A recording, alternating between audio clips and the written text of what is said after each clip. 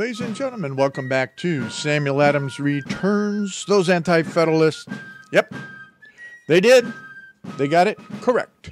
And we're going to touch on some folks here today out of some writings that I have not brought to you before, but they are about the Constitution, and in particular about oath breaking. I think that that's important to cover. Also, I just want to mention real quick several different items, and one is a carryover from last week as far as the 14th Amendment being used to raise the debt ceiling.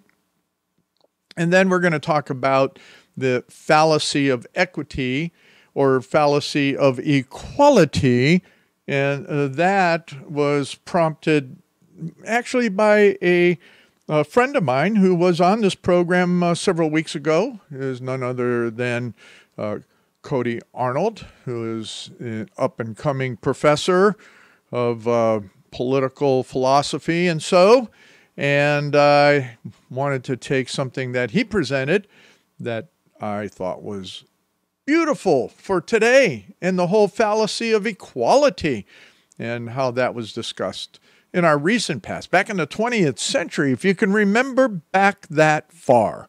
My goodness. 23 years ago, 24, if you really hit the clock right. But with all of that, we want to continue here and talk about none other than, yes, the recent activities with the Speaker McCarthy and the Joe Biden and all that has been happening there in relationship to the debt ceiling. Yep, none other than our Ohio Senator, the famous communist Sherrod Brown. Sherrod Brown. Yep. I always say he's a communist. What else do you call people like this except call them leftist, you call them liberal. But what this guy proposes all the time is deceptive evil that is contrary to anything that is God-posed, anything that is foundationally, constitutionally correct. So, here it is, 14th Amendment in play. You can see the resource there at samueladamsreturns.net, but old Sherrod Brown, he's over there. I don't reject Biden bypassing Congress on the debt limit. McCarthy has to pay our bills. No, quite frankly, once again, you go to the article and you listen to all of these socialists and communists that are in the federal bureaucracy and elected. Yes, they are. They've been elected to office. They propose an additional misreading interpretation of the 14th Amendment. 14th Amendment is the only way that the leftists can get their agenda through. And that's the misinterpretation of it. So I suggest you go back to last week's program, go to the references at samueladamsreturns.net and read. Read for yourself. Seek the truth for yourself on the 14th Amendment and how it has been bastardized, perverted, corrupted, and misused by the political left, I'm being kind, and even the political left, socialist, and even communist judiciary. It's a mess, total mess. Which brings me to none other than the left in their additional insanities is that of a squad member, Cori Bush, is looking for what? $14 trillion for reparation to Black Americans. Ladies and gentlemen, that was the Civil War freed Black Americans. There's not one slave from the Civil War period still alive. Nobody else would deserve anything, if anything. And once again, this is the leftist lies and fallacy of not understanding history or how our constitutional republic is supposed to function. So $14 trillion, taxpayer. Okay, take a look at that full article there. These people are literally off their rockers, and they're getting people out of universities to say it's the right thing to do and justifying it with, once again, rewriting history and introducing deception to confuse the minds of those that are easily confused. Wow. That's a lot of the population in America because they've been dumbed down so much.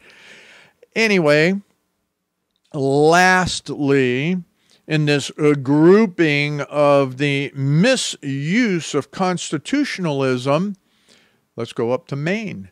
Maine is really one of those weird states. Maine, during the foundation period, it was, one of the early states that looked for total liberty. I mean, who would want to live in Maine except for the folks that are hardy? I'm telling you, those that live up on the coast and are the fishermen in particular that are up there, my goodness, that is a hardy life. And then if you go inland and live up in the cold and the mountains and you get into those other regions there of Maine, you got to be one hardy soul. They used to be for liberty, and they wanted to preserve that hardiness and that lifestyle and that liberty, which we're going to talk about when we talk about these other letters, kind of anti-federalist, but letters on the Constitution. But here in Maine, you have a Democrat, once again, that is pro-gun control. The Maine state rep is Susan Salisbury, and she says that you have to take and look beyond the Second Amendment and act in the light of real-world experience. What does she mean by that? So if we look in the light of real-world experience, we begin to see Russia, Communist China, initially Yugoslavia, all of the Russian Marxist communist states. You look at China, look at Cuba, look at Venezuela, look at all these countries, including now Australia, where they have taken the rights of the people not just to defend themselves, and this is why they want you to look beyond the Second Amendment. Look, there's an article here that I'm posting also from Obama himself, not just Biden, but Obama himself talking about the Second Amendment. Now, they want to bypass it. They want to look beyond it and point you to real-world experiences, and they're talking about all of the evil that is happening in America around firearms. I have a simple cure. I have a simple answer to the gun control issue. It's something I brought up for years. For years. Very few, if any, have taken me up on it. It's simple. This includes every parochial environment as well. Restore the 10 Commandments into education from kindergarten through postgraduate school. Wait a minute, Tom, you can't do that. Oh, yes, you can. In fact, I think there is a couple states out there that I'll put in the references for you that actually are taking and reinstituting the Ten Commandments into education, or maybe just a couple school districts. I don't recall off the top of my head, but that's there in the references. Folks, the Second Amendment wasn't just about personal security. It was, in fact, for the states to be able to call the citizens into action. The standing army is not a good thing, as we're seeing the standing army / police forces have acted in the government's good interest. Well, yes, it was in the government's good interest, but not in the citizens' good interest. So you had things like the FBI knocking on people's doors, taking them into custody. You have the J6 issues. You have, now the IRS agents being armed to the teeth. You have now paramilitary forces in every federal agency. Well, not every, but a good portion of the federal agencies are having their own police force. Now you have the Capitol Police force that has to send agents, if you will, out into the general populace to protect those that are in Congress. Ladies and gentlemen, I'm telling you that the Second Amendment, as many of you who are listening to this program already know, it is to protect our property. It is to protect our rights. The Second Amendment is there if the government becomes tyrannical. It's also there for that. So that's enough about all of the Second Amendment, so on and so forth, and all of the other insanities that are happening in this first segment, all the way back to the worst insanity is, again, bastardizing the 14th Amendment and what the intentions of the left, of the likings of Sherrod Brown, have intentions to do and to allow for. They support it. Did you do your homework from last week? Did you take the time to go and go through the 14th Amendment, Section 4, as well as then all of the founding documents, all the originating documents around the 14th Amendment and what the intention of that was? And now, when I was talking to you last week and teasing you with, I didn't see it coming. Honestly, I did not see it coming that none other than this Cori Bush, this Democrat from Missouri, and so I didn't believe it when I read it even, is that $14 trillion for reparations. Are they going to use the 14th Amendment for that? Come on. How is that justifiable when you understand those clauses in Section 4, those sentences? This is the stretching, the mixing, the hammering, the actions from above, the actions from below, and all of the other movements from the media and everywhere else. They always talk about in the Kozak plan. Yeah, go back, go to the website, samueladamsreturns.net, and put into the search the Kozak plan. There's so much there. So much there. Yep, we are living through that period of time. Well, Sam Adams understood that clearly, and it would be reprehensible to him in respect to all of what we see and what's going on in today's time frame. When we come back into the next segment, I'm going to talk a little bit about the debates and go into Madison's notes on the Constitution, talking specifically about Mr. Sherman. And including Mr. Sherman, we're going to talk a little bit about a letter that William Williams wrote in reference to oaths. And what does that mean? And we'll talk about that. And I have a link also to what we have from my friend General Vallely and what he wrote. So come on back in the next segment when Sam Adams returns. Ladies and gentlemen, welcome back to the second segment of Samuel Adams Returns. Those anti-federalists, they did. They got it. They got it more than most people get it. And as I always say, is that's why Obama was up there in Chicago's, because he went to the University of Chicago, where there is a large collection, the largest collection of the anti-federalist writings there at the University of Chicago. And he and as many of the other communists that were up there, that's why they were there, is to learn how do you take apart the U.S. Constitution. Well, you utilize everything that the anti-federalists pointed out that would be the demise, the destruction of the nation. Just makes sense, doesn't it?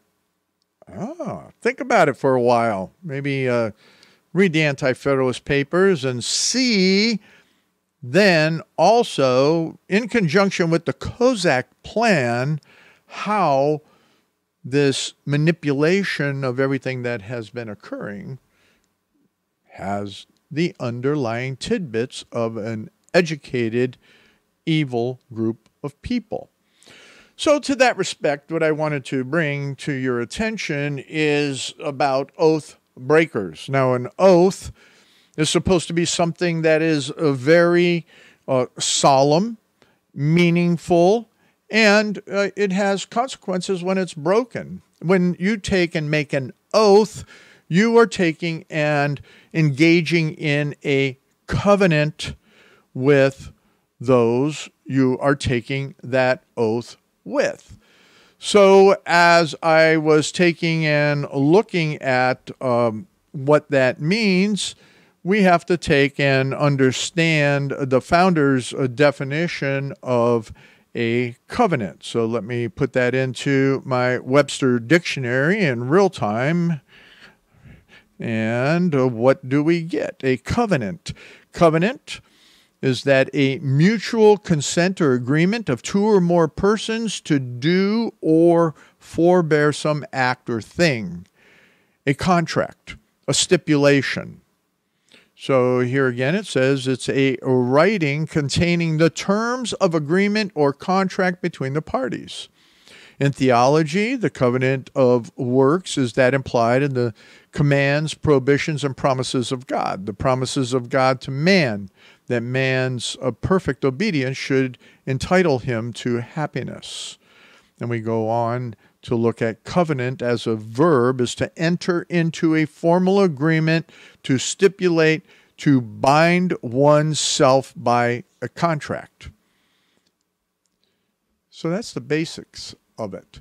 Now, where I want to talk about is something in oath, and let's start with the concept here of something that General Vallely wrote, and I wanted to bring it to your attention. He wrote it back on May 7th, and when he was talking about all of those that, anyone who takes an oath, he took an oath a number of times. I've taken the oath a number of times to protect this country, the oath of service.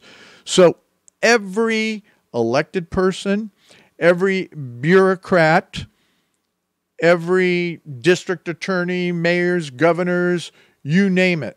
Even when I was on the mental health board in my county, I had to take an oath to the constitutions of Ohio and the United States.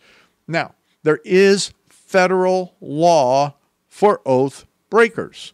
So the article here that he has is violation of oath and criminal negligence. And in that is the violation of an oath of office means the neglect or knowingly what? Knowingly to fail in that office or to perform it faithfully or in faith. And it's entirely a duty imposed by law.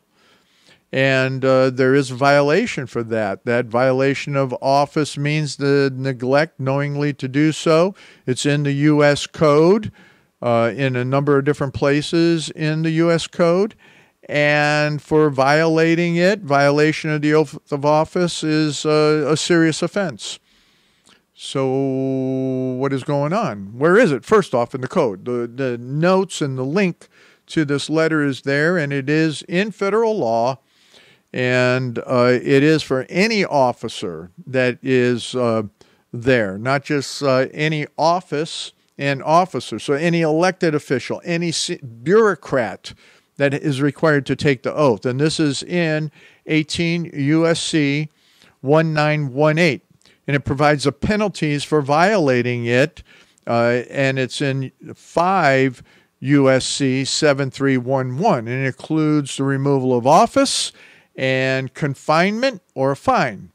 So the definition there of advocate, which it talks about, is further specified in Executive Order 10450, which for enforcement supplements what I mentioned already in 5 U.S.C. 7311.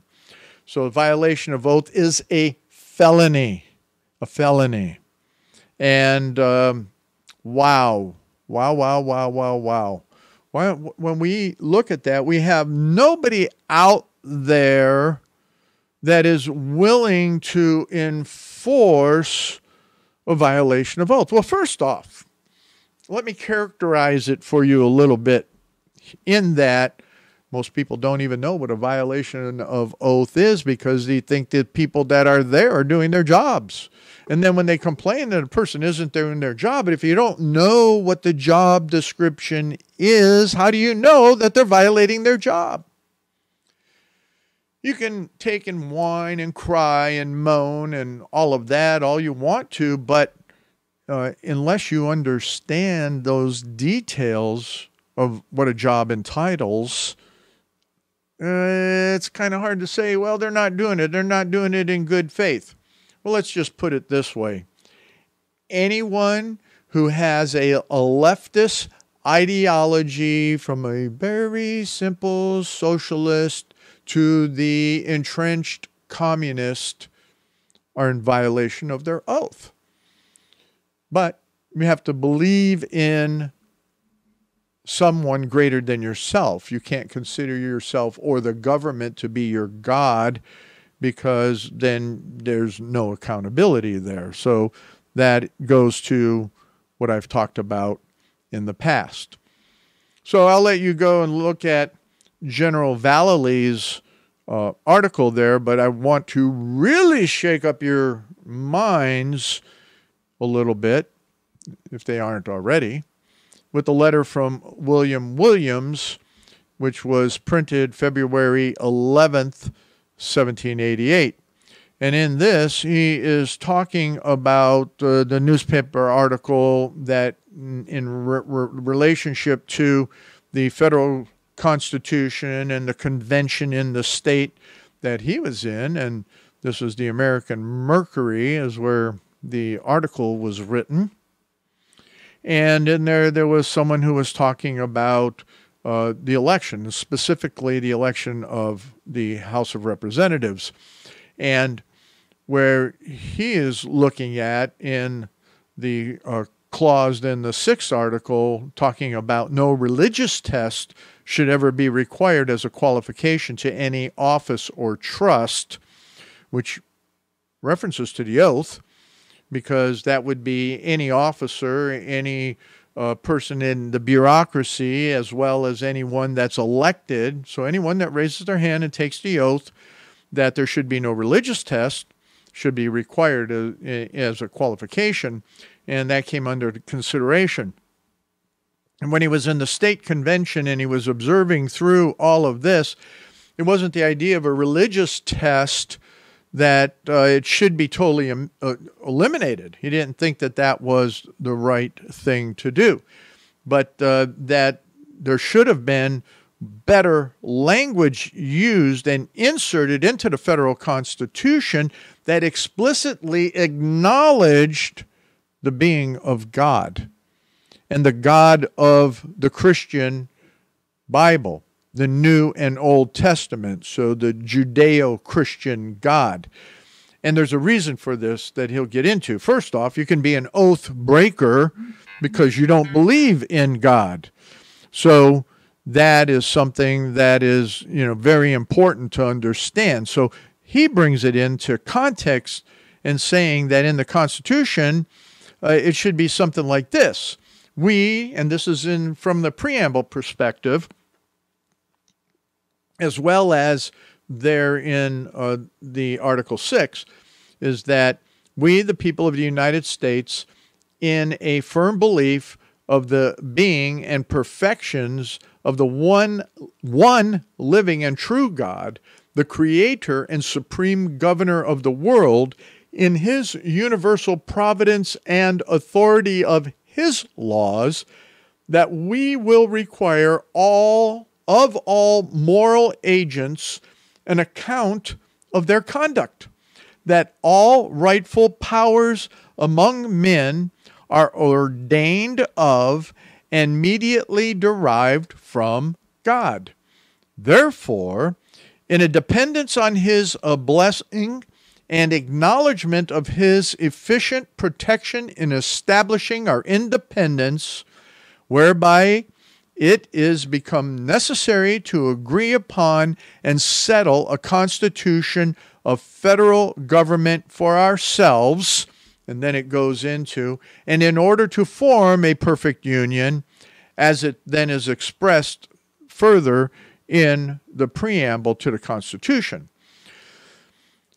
His proposal obviously was rejected, and he wasn't trying to take and describing that speak specifically to any particular denomination of the Christian sort. That's not what he was talking about. What he was talking about is that we have to have something there that establishes the foundational fundamentals of belief such that you cannot ignore your oath. Because when you take your oath, now something can be tested. How is it then, do you know that someone is violating their oath? Are they even worthy to go into office, to hold that place? Will they operate from what I've talked about in the past and from other authors very clearly?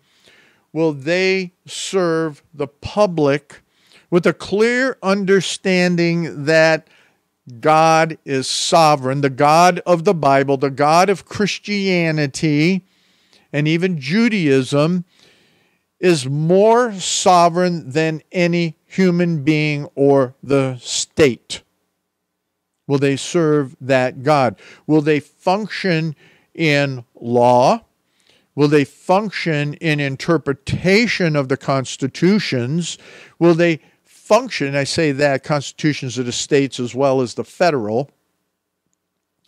Will they function in adjudicating? Will they function in carrying out their executive charges in the three branches of government?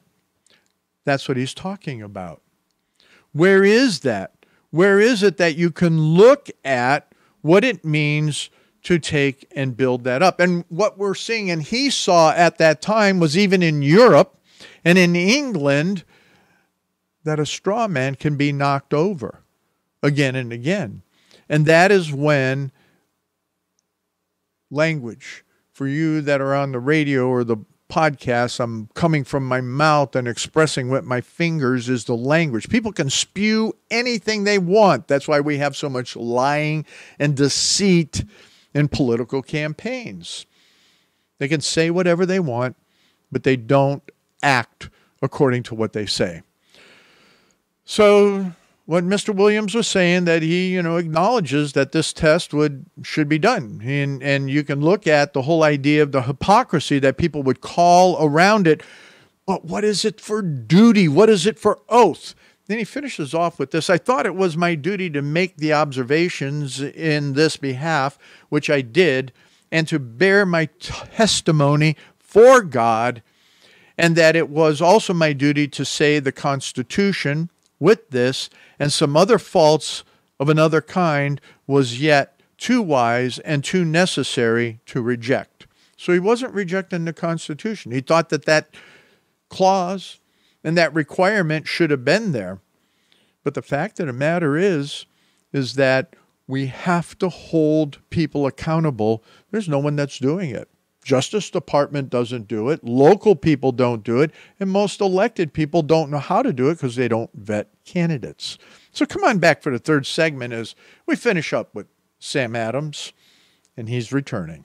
Ladies and gentlemen, welcome back to this last segment of Sam Adams Returns, those anti-federalists. Yeah, they got it right. This is Tom Navolis, your host. And once again, for all of you that only get the first and third segment, I highly recommend you go listen to the full podcast or watch a video where I delve into the interesting discussion around oath.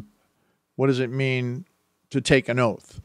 And I think you'll find it very interesting. And with that, I wanted to now go to what I opened the program with, is a quote that I saw that Cody Arnold put up.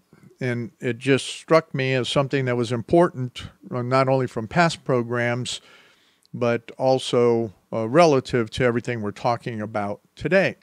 And in particular, what I've talked about in the past, that's the new contentious terminology going from the Christian nationalism to now Christendom 2.0. And I don't mean dumb Christians, which there's a lot of those out there because they don't understand the rounded view and truth of the scriptures.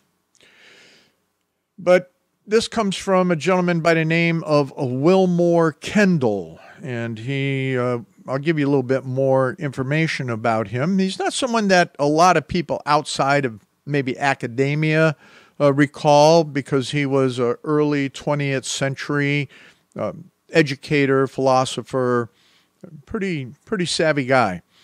And let's get to the quote. Anyway, this was Kendall on Christianity, virtue, and the foundation of America. Believe it or not, in a short order of time, I downloaded a number of his elements to read. And boy, oh boy, the guy's deeper than what I ever ran into. I mean, I neglected to find out anything about this man. So thank you, Cody. I appreciate you taking and pointing him out to me. So here's the quote.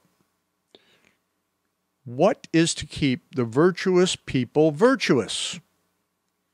The question is as old as Greek philosophy, and Greek philosophy offered, on one level at least, the decisive answer.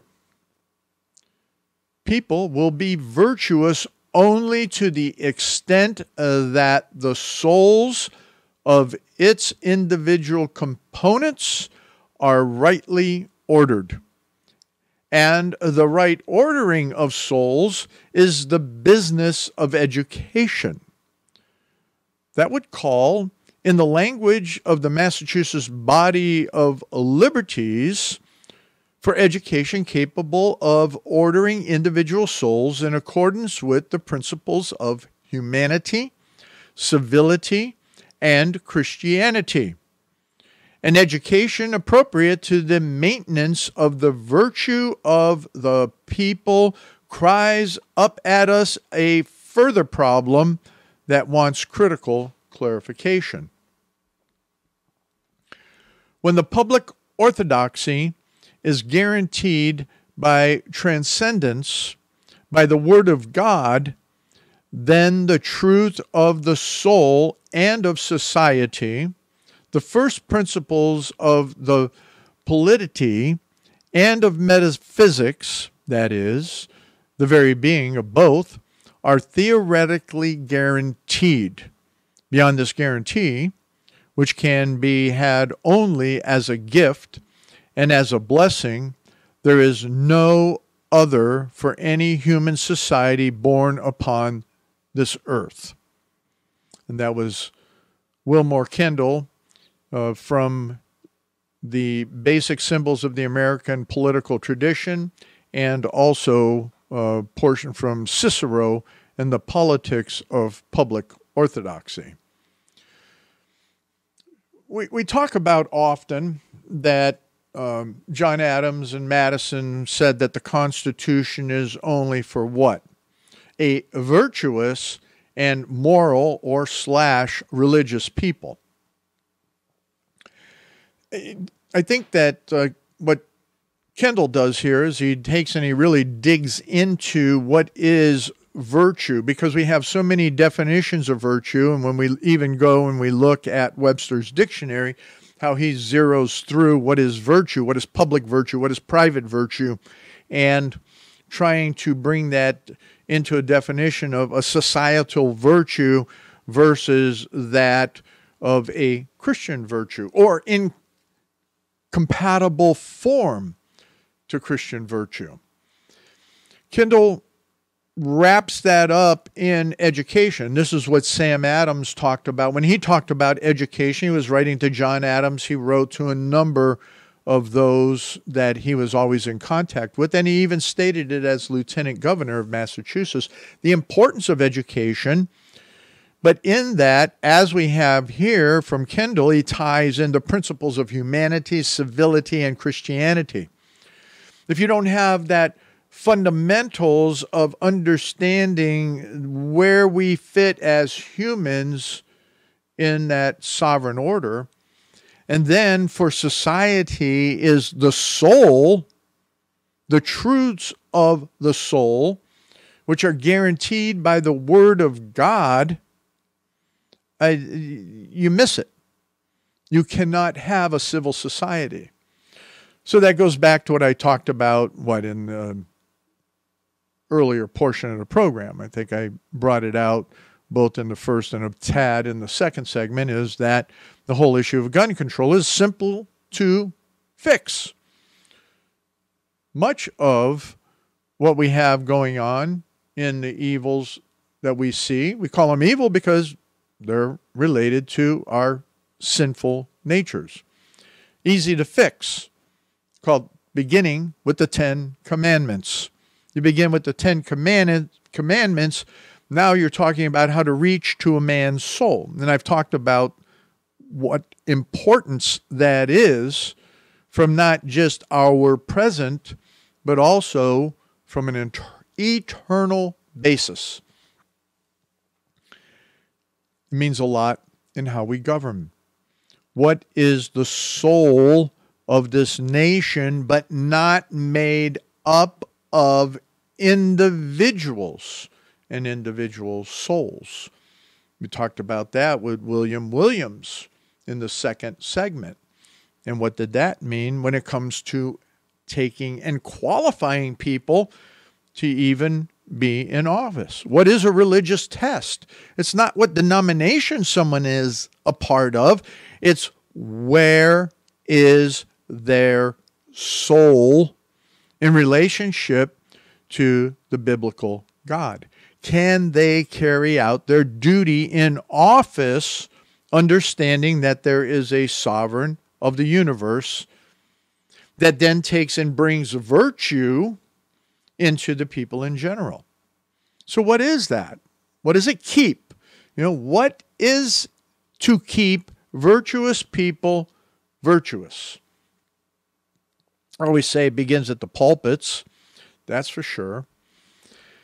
And that's where we have to have a society that clearly understands that.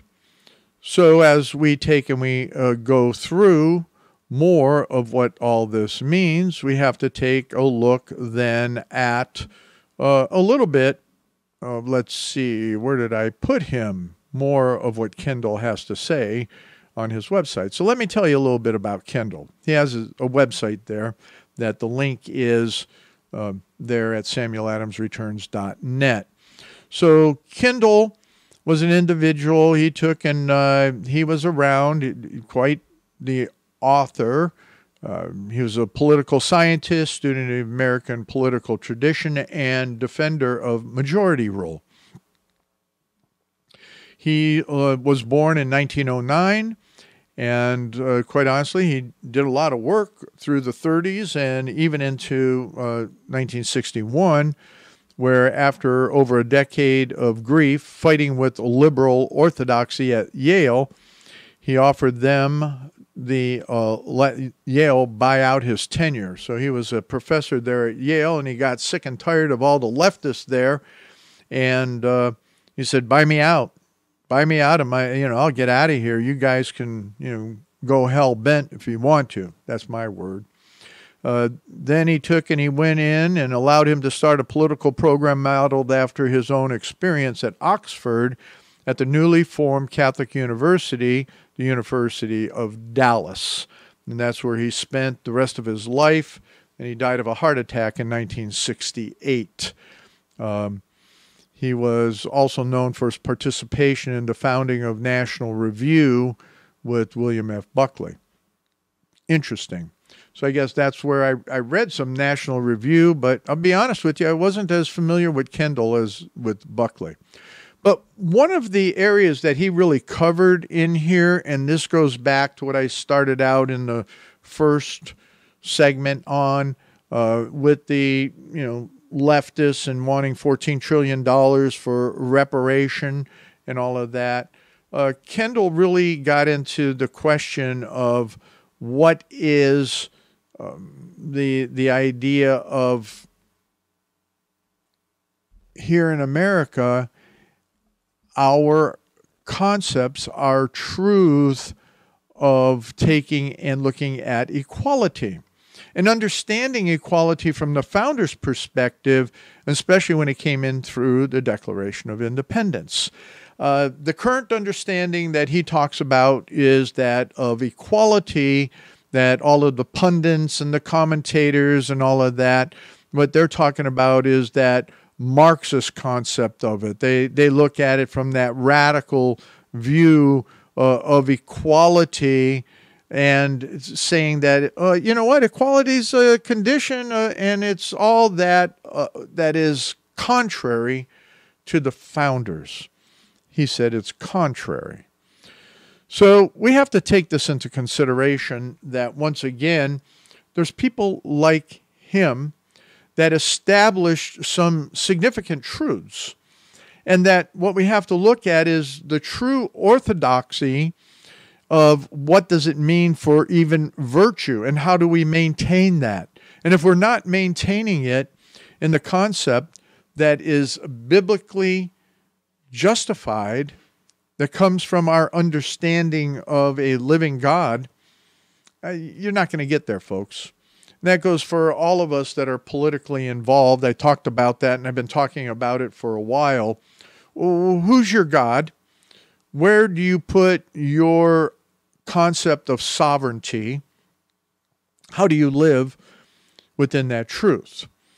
So are you taking and as he talks about here, are you giving aid and comfort to the enemy? Kendall advocates that the restraint in glorifying the word equality is giving in to the enemy. And that from a conservative disposition, you have to go back again to the founder's idea. It's quite interesting in how that all comes together. So let me wrap this up for you a little bit today. And what I would suggest that you do, go back to last week, review what was written there in the references. A lot of material, obviously, that needs to be covered. There's a couple references here this week with Kendall and the other articles that I brought forth.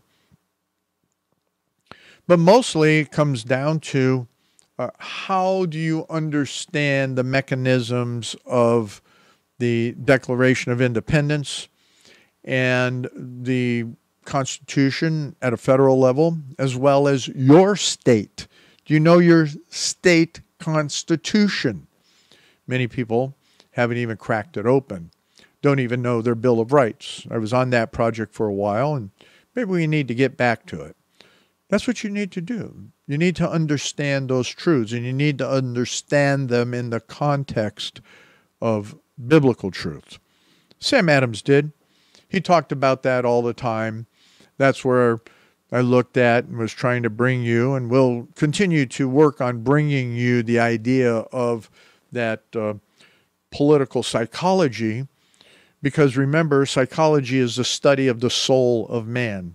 So if you're going to have virtue in summarizing, you need to understand your soul and its relationship, and you need to understand the soul of the nation by virtue of how it is all tied together in your own soul. Sam Adams did, the Anti-Federalists did. Come on back next week.